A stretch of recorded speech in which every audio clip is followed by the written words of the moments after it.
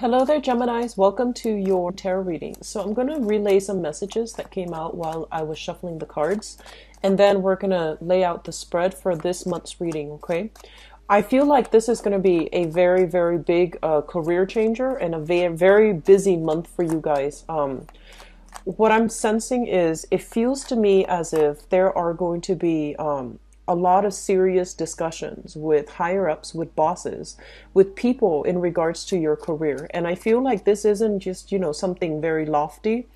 The career might actually require a major move. So that means a geographical move.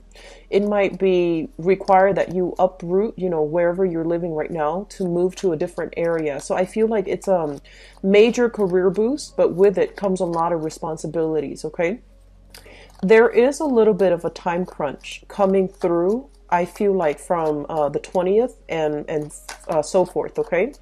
There's important news I feel coming through around that time where if you haven't been diligent about, packing up, about organizing your things, just be really careful that you take the active steps by the beginning of the month to get that going for yourself, okay? Because I feel like it can all, cram up and really dig into your free time. I feel almost like some of you are giving an ultimatum. I don't know if it's like you can exactly say an ultimatum, but it feels like there's major decisions that need to happen in your relationship sector. And I feel that you are going to be the ones to bring up, the relationship issues, okay? Not so much that it's causing problems, but I feel that, the person that you're with might not be completely in alignment with the life that you want. So geographically, you might need to leave, the person behind, the same location behind in order to move on to something new. So I almost feel like a big communication when it comes to, love relationships, that's going to be in the works. I also feel that the energy is so strong for career boost that you might not really have time, to socialize as much this month. And by the way, I just want to wish you all a very happy birthday for those who are celebrating the end of this month. I feel like, despite all of that, there might not be a lot of time coming through for recreational, fun, excitement, etc. Okay, so my advice here overall, I'm going to use this card because I feel like it's important. My advice here is, just get things started. Don't procrastinate on anything, especially the first 2 weeks. We have that Mercury in retrograde period in the April timeframe, so I feel like a lot of things were stalled for you.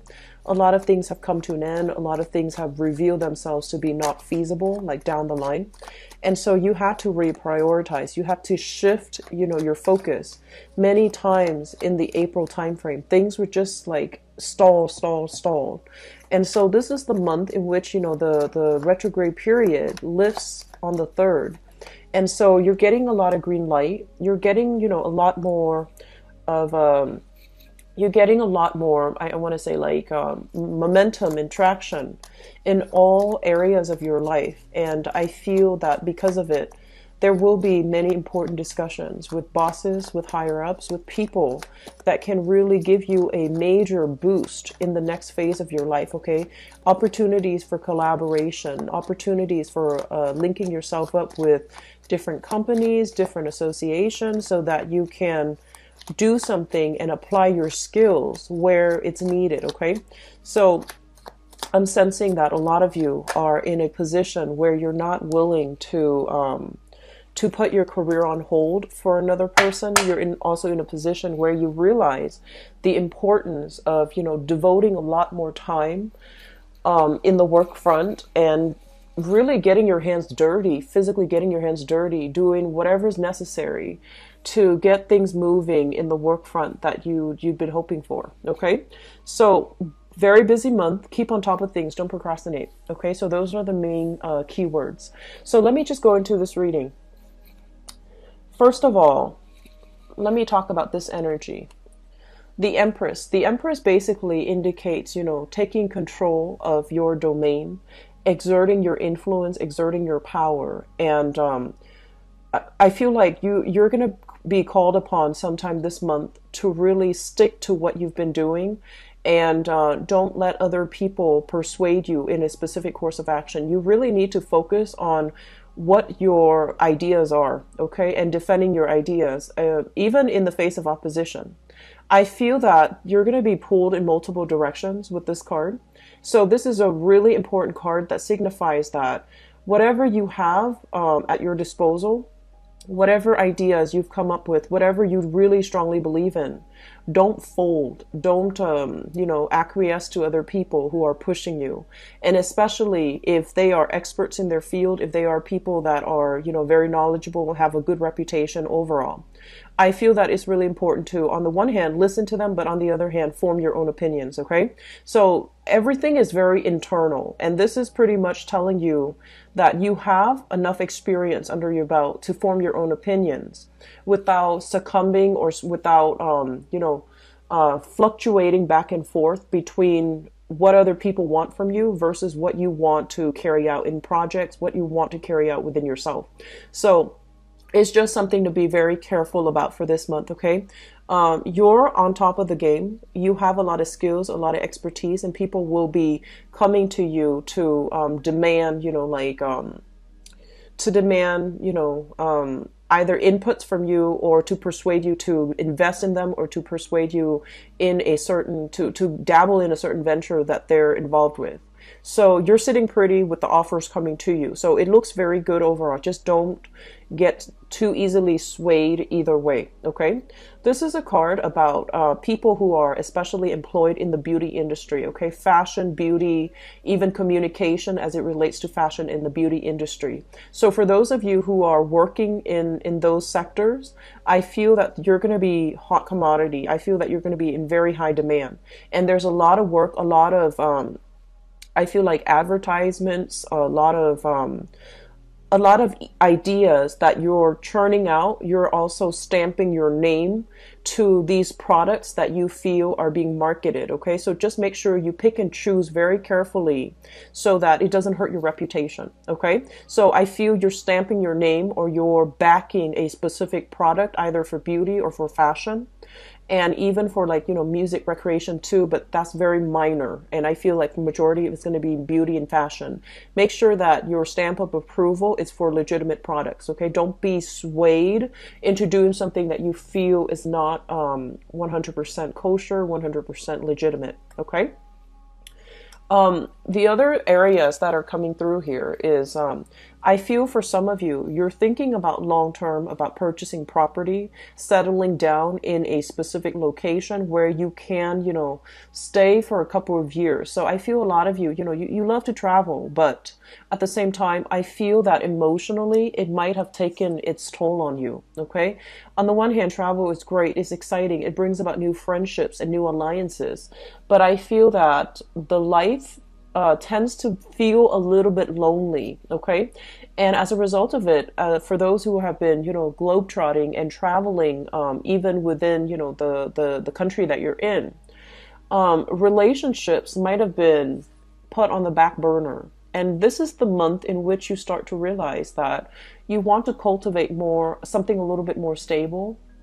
You want to cultivate, meaningful relationships as well, and love relationships. And you feel as if your work might, interfere with that process. And so I feel a lot of you are heavily thinking about purchasing property that you might physically live in, or you might put up for investment. And I feel some of you want to stay put for the next, 2 or 3 years so that you can cultivate these relationships, okay? You can cultivate, new relationships and especially seek more romantic partnerships. If you are involved here with the water sign, so this is a Pisces, Cancer, or Scorpio, I feel overall this is somebody you have very strong attraction to.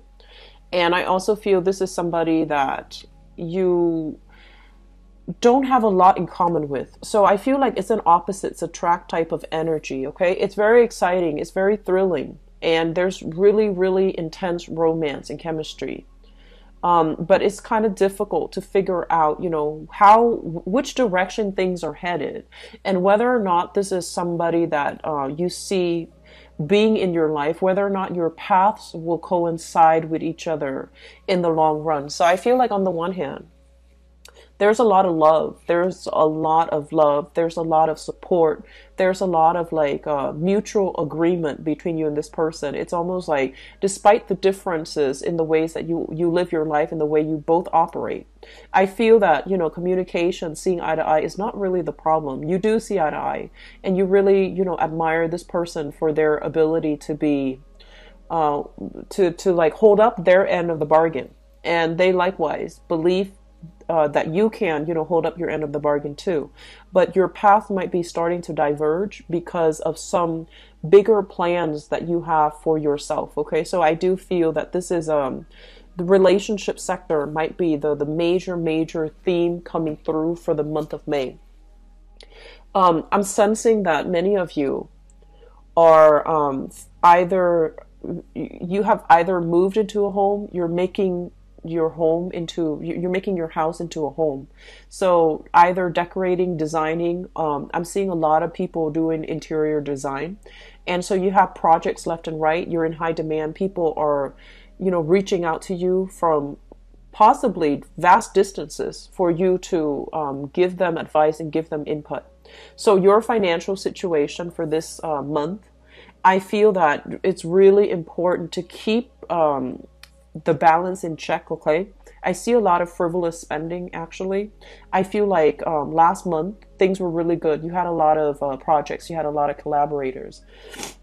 This might be the month where you need to curb your spending a little bit, because I see you bouncing around a lot, making purchases that might be considered impulsive, making purchases that might be like very frivolous. Okay, so, you know, like emotional spending, like feeling stressed out, feeling, you know, like you're inundated with a lot of work and you feel like you want to reward yourself. Just be very careful about spending overall. Okay, child support issues, child rearing, child support issues, as well as some type of legality surrounding, you know, whether or not you have enough money to afford counsel.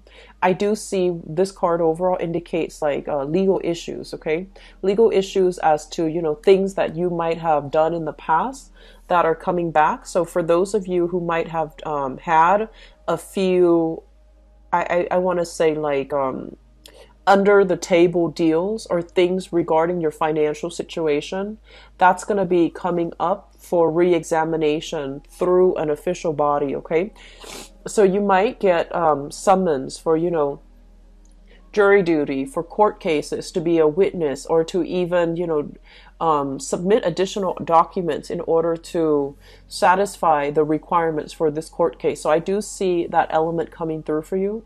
And I do feel like workers' compensation for some of you, some things here that looks to me like it's from the past, and it's coming back for re-examination for this month. Something that, you know, a few years ago, it was considered like water under the bridge, but I feel like it's being brought up. And just know that you have the fortitude and, you know, the strength to get through this. So don't blow it out of proportion. Don't dwell too much on it. Whatever information they need from you. And I feel like a lot of you might be in a position where you need to make a lot of copies of, you know, official documents, make a lot of copies, submit everything in your dossier to an authority figure, to like an institution. So make copies of everything, making sure that you do it in a timely manner. Don't, a lot of the times too, you know, when it's something that you consider very tedious, you don't really want to do it, and you might avoid it, avoid. And so my suggestion here is do not procrastinate on anything, okay? If there is a court situation that you need to submit a lot of documents for, like making papers or filling forms out, don't procrastinate on it, because I feel like it might not be in your best favor to do it for this month, okay? Aside from that, this is your energy here. And excuse me, I have a little bit of a runny nose, so I apologize. This is your energy as the King of Swords, okay? And the King of Swords is a situation where we feel almost as if we're not able to communicate adequately. We feel almost as if people are overlooking what we have to say. And this is a very important card because it's basically telling me in this combination here, you are in a position of power and authority. You have a lot of control and sway over your environment and affecting, specific outcomes, persuading people to your point of view. And so the important thing here is to present information and to present your argument in a very self-assured way. Okay. So when you have like a specific idea that you want to bring forth, if you are in a position where you need to sell yourself to a specific financier, to a specific boss, to an authority figure, to somebody in your work environment that can, give you opportunities to expand, okay, for opportunities for pay increases, for raises, etc. Present all your achievements in a very straightforward, in a very methodical way, okay? Don't segue, don't go off on tangents, don't meander. Because a lot of the times, Geminis, I feel like you want to communicate very thoroughly. So you might have a habit of like over explaining situations. And when you over explain without, the other person, the other side soliciting the information from you, it makes them it make them think that you have something that you want to skirt over. Okay. So present data, present information, present your side of the story in a very cogent, coherent, and especially in a very honest way. Okay, so I feel like that's going to be to your benefit if you can, present an idea in a very concise way. If they ask follow-up question, then yes, you can elaborate. But, I feel that elaborating from the get-go might not be in your best interest. Okay, so I feel for some of you, you might be dealing with some people in the work environment. And I feel like, bosses, people that you want to impress, or people that already see you as someone who's quite competent. Okay, so you can let your experience speak for themselves without having to go out of your way to impress anybody, but at the same time communicate in a way that allows them to see more of this emotional side rather than the rational side. So communicating more from the heart, and especially learning what's really important to present first. That's going to be really important for you. I'm also feeling like this, and this is going to apply to a very small minority of you, okay? It's really important for us to play nice this month. And, once again, this message is going to apply for a very small minority. I feel that some of you are in a position where you are starting out, okay? So you've started at a new position. And I feel like you might feel like there is a lot of unfairness coming through, especially from like a female boss. Okay, so you feel like, oh, this person is not being fair to you. This person is picking you out for, a specific like procedural error or some type of. For some reason, they're just there might be, you might be working at odds with them. So if that's the case, here's the thing.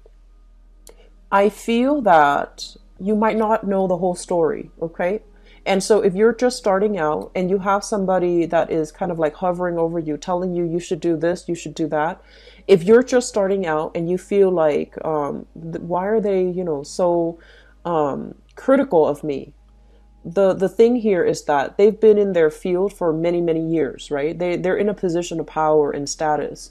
And so it's really important for you to also, be very, very humble and to realize that maybe there are things that I don't know completely. So maybe the advice that they're giving you, I feel like they're trying to help you, okay? And at the same time, you need this job. You need it for survival. You need it for the basic necessities. You also want to maintain a very harmonious environment within the workplace as well. And so whatever this person is telling you, maybe there's some merit to it. Maybe there's some truth to it, especially if you have a female authority figure that you feel for whatever reason.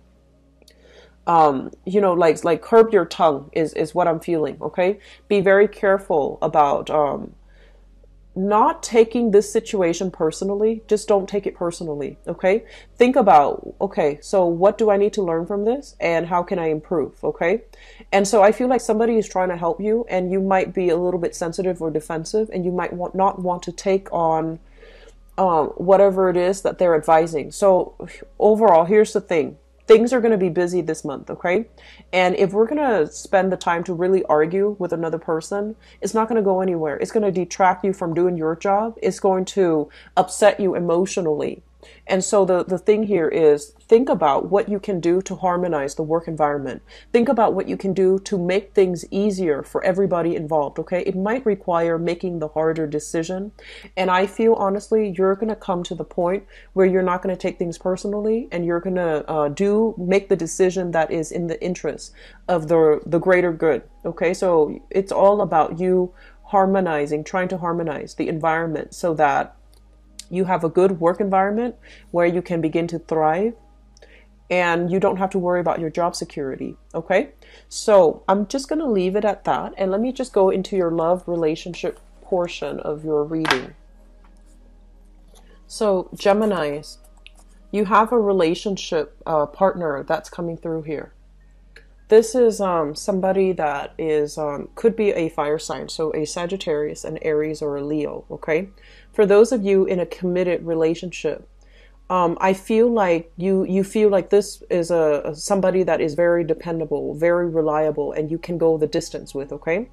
On the negative side, this person, I feel like they are very territorial. They can be very possessive, and they can also be a little bit like on the with the jealous streak, okay? They do care to a really strong extent. They care a lot, but I feel like, the negative side is they're innately very jealous. They don't show it though. So just, if you're in a relationship, just make sure that this person has your full attention. When you're with them, try to avoid using electronics, text messaging, etc. and really be in the moment with them, because I feel like they feel that you're drifting away. They feel like you're, handling multiple projects and getting yourself very, very distracted. This person, I feel, has a really good heart, but they feel that they can't trust you 100%, okay? So if you're involved with this person, male or female, fire sign, Sagittarius, Aries, or Leo, I'm sensing that they're trying to coax you, let's go out for date night, and you might be very busy with work. So rather than telling them, oh, I'm busy, set up an alternate time where you might not be busy so that you can cater to this person. I feel a lot of communication coming through from this person overall, okay? I feel like they want to either, so if there's somebody that you just met and you are trying to date, I feel that, they wear their heart on their sleeves. Their intentions are going to be very clear. And so I'm sensing that, they're going to solicit you multiple times. Let's go to, get coffee here. Let's go to the movies on Thursday. Let's go to the park on Saturday, etc. So I feel like there is going to be multiple options. And then if you are so busy that you're turning them down, all of those times, if you're turning down all of those invites, then I feel that they're going to get a little bit sulky and, defensive, and they might not be their bright, vibrant self the next time you actually have time. So when you actually have time, they might say that, oh, I've got other engagements. I'm seeing family. I'm seeing friends. I don't have time. So I feel like there is a little bit of a jealous streak, I feel, associated with this person. Okay.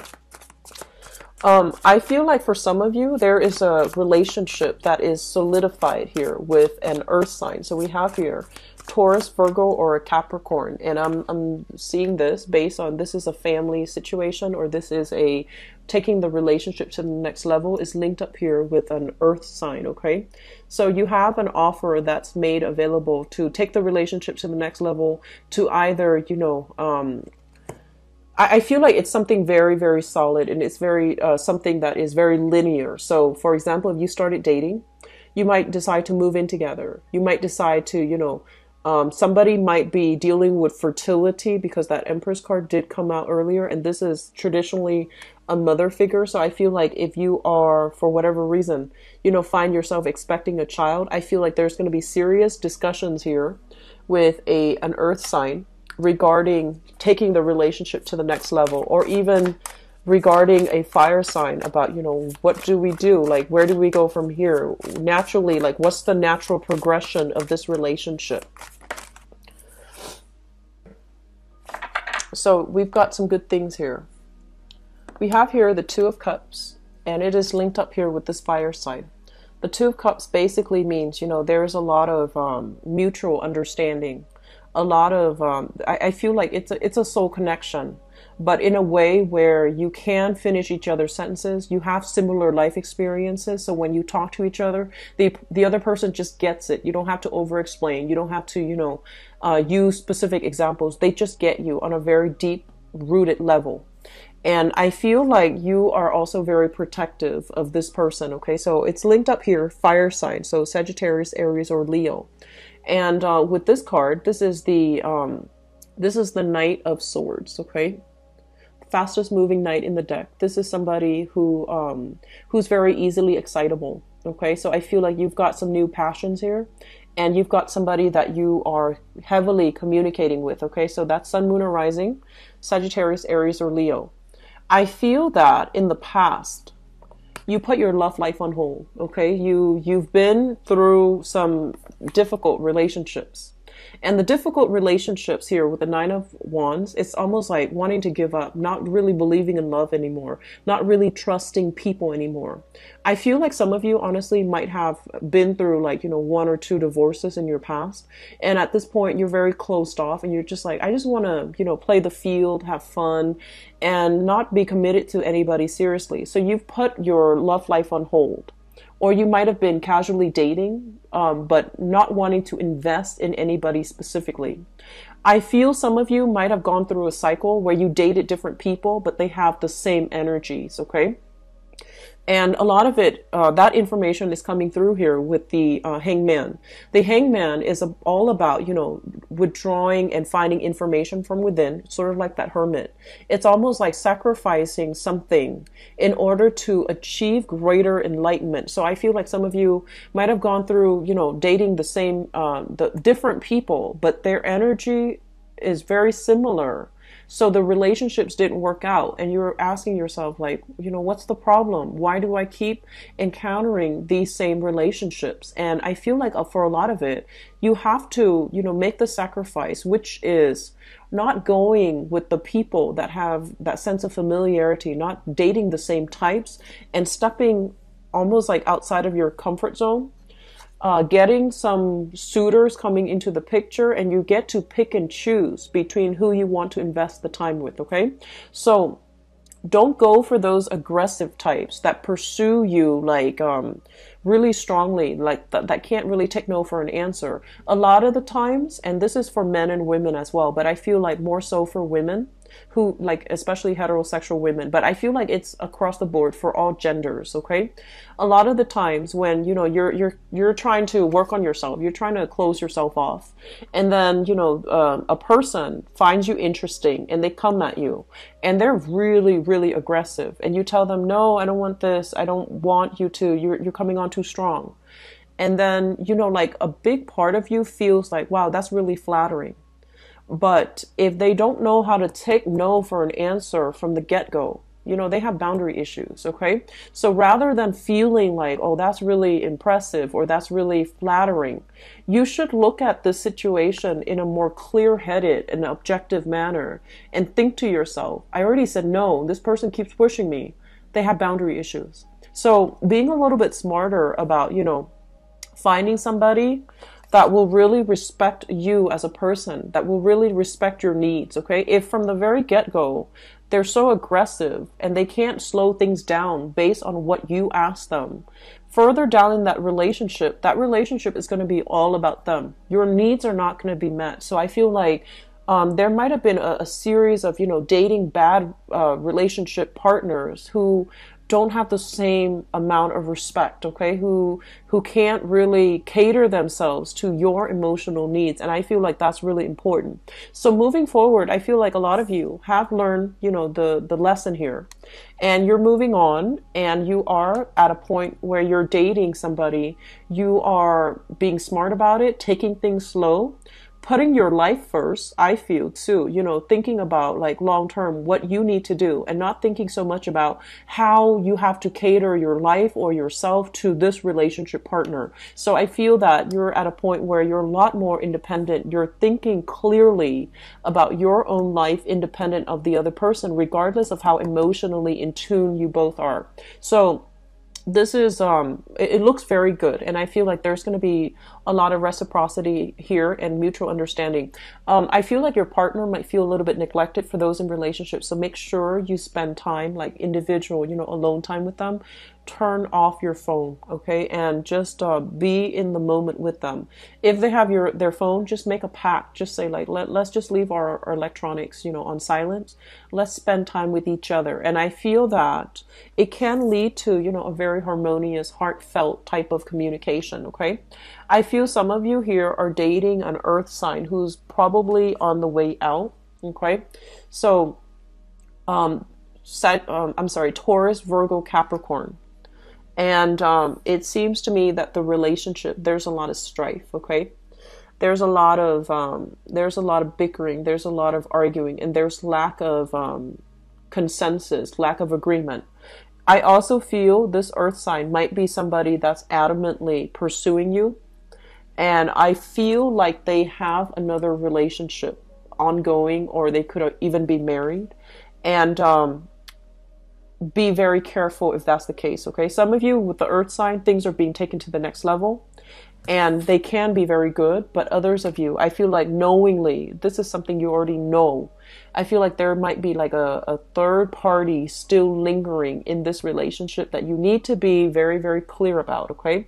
So once again, if somebody is coming on so aggressively and they can't take no for an answer, it's not flattering. It's a breach of boundaries. So be very, very clear about that, okay, Geminis? I feel overall there's a very strong, attraction, like physical attraction, sexual attraction. There's a very strong sense of trust here between you and a fire sign, okay? So Sagittarius, Aries, Leo, I feel like a lot of you feel this might be the one that you want to go the distance with. And I feel like this person is very, very protective of you, okay? Very protective of you. So I'm going to leave you with that, Geminis. I hope the reading is helpful, and I hope that it provides you with the proper guidance to navigate through the energy for this month. It's going to be a busy month. Get yourself like ready. Don't procrastinate on projects by the 19th or so. If you procrastinate, you might feel a big, big time crunch for yourself, okay? Also, I feel there's a lot of energies for travel and movement, okay? So a lot of long distance communication. So that is something that you want to set aside time for as well. So, don't try to multitask when you're spending time one-on-one with another person.